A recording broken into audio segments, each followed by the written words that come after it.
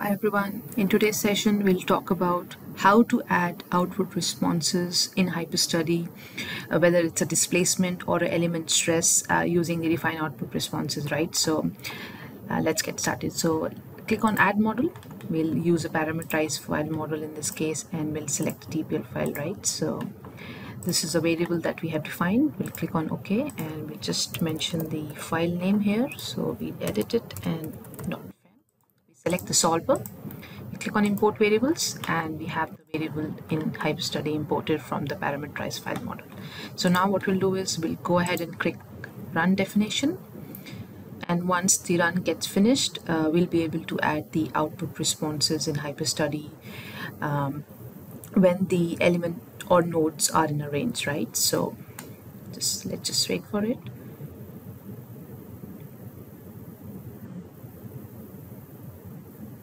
Right, so now file assistant option is quite handy. So we'll click on it and automatically selects the folder. In this case, let's select the std file. HyperStudy understands that he has to use Hyper 3D reader, so we'll just click on next, and in this case we'll select multiple items at multiple time steps. Click on next and let's select element stresses. And I think most of the times customer would be using this option where they're not interested in a range of elements, right? So we'll go ahead and click on next and we'll keep settings as default. Click on finish and we have the max element stress pertaining to that model itself.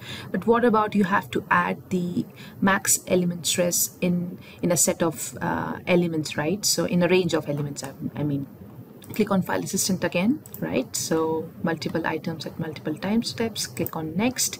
In this case, let's select element stresses again, but now instead of the entire model we want to specify a range. So make sure you enter the element number. Click on enter so that it gets registered under start options. Similarly, you click on the range of the elements that you are looking at for to add in HyperStudy. This will be in the range of element number 85 to element number 90. As you can see, the preview has changed. We'll click on next, and once again keep the settings to default. Click on finish and evaluate. So now you can see that in this specific range the element stresses is different. It's 10.5 compared to 25.6. but what if there's another option that you can leverage, right? So click again on file assistant, keep the settings to default.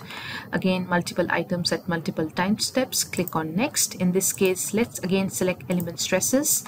Let's select the range from element 85 to element 90, right? Click on next, and this time round we'll click on slice data. We are not using single data source, and we'll keep the option of create individual response to maximum and combine data source to maximum, right? So click on finish and you will now be able to see that HyperStudy automatically individually slices these individual output responses and also create a maximum. So this 10.57 is similar to the one that you have added previously, but what extra it has done is done the slicing of the data. As you can see, element having different range of element stresses across the range, right? So yeah, so that is about how to add the output responses from a range of elements, right? It can be used for displacement or any other output response.